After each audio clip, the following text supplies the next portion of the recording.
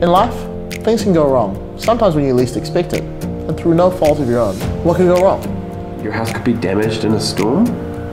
Your car could get damaged in an accident or stolen.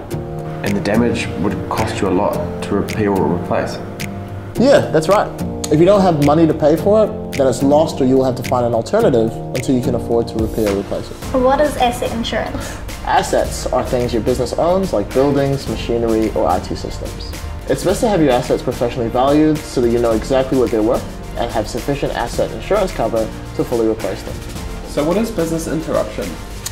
If your business is damaged and you can no longer operate, you still have wages, rent, and other fixed costs to pay. Business interruption insurance will allow you to keep paying your bills and servicing your customers for up to 3 years. What is commercial vehicle insurance? Commercial vehicle insurance will cover theft, damage, or fire. So can you customize your insurance? It will be designed for the type and size of your vehicles as well as what you use them for. So what are the types of insurance to manage the risk of legal liability to cover any damage to people or property caused by your business? So there's 5 types of liability insurance you should be aware of. So there's public liability insurance if your business injures someone or damages their property. There's product liability insurance if you supply a faulty product that injures someone or damages their property. There's employer's liability insurance, so if you have a dispute with an employee, this will help cover the legal costs to resolve your dispute.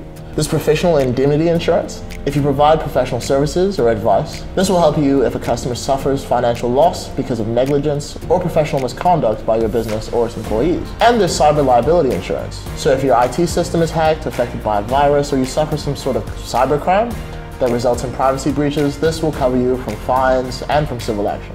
In all cases, insurance can help you cover any costs in which you're legally liable. So what should someone do if they're thinking about getting insurance? Figuring out what insurance you need can be complex, so it helps to get good advice. Getting advice from an insurance broker can be helpful.